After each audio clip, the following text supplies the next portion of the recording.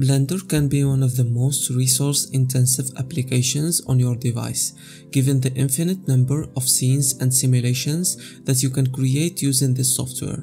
But does this mean that you should only use Blender for desktop PCs, or is there scope to use a tool like Blender on a potentially less powerful laptop? In this video, we're going to explore the capabilities of using a laptop as your primary device for Blender and what you should know before diving in. First, let's talk about compatibility. Blender 3D can be used on any device with a Windows, Linux or Mac OS operating systems, including desktop PCs, portable laptops, and even specific tablet models. The only thing to note for laptop users is the lack of a 3-button mouse and lower hardware specifications, which can influence how effective they can be with Blender software. So can any laptop run Blender on it? The short answer is yes, as long as the device you are using has an operation system that can run the Blender software on it. Your device should at least be able to open Blender as an application and perform basic tasks such as 3D viewport navigation and low-poly modeling workflows. But before you begin to use Blender or even attempt to use Blender on your portable laptop, there are few recommendations to keep in mind. First, it's important to understand the hardware requirements for Blender.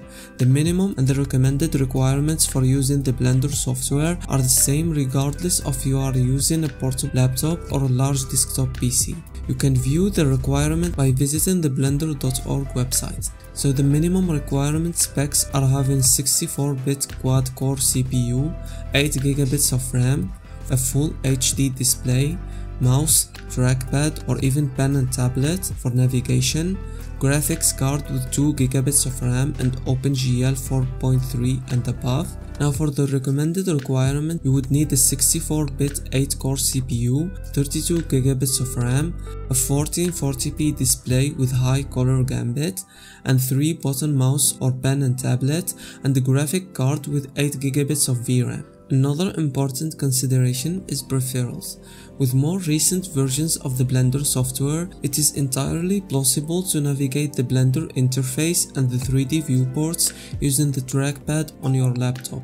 However, this is still not the optimal way to navigate 3D space, which is challenging enough with a 3D button mouse. Therefore, it is recommended that you invest in a USB mouse to attach it to your laptop and a mat to place your mouse on. It doesn't need to be an expensive mouse, it just needs to have 3 buttons, including the scroll wheel, and it can cost you as little as $8. It can also benefit if you have a larger laptop with a number pad, as the number pad keys can make navigation a little more easier. And lastly, it is important to be aware of your battery life when using Blender. Even if your laptop can use Blender for higher level tasks such as rendering, you always need to remember the battery life if you're not attached to the mains.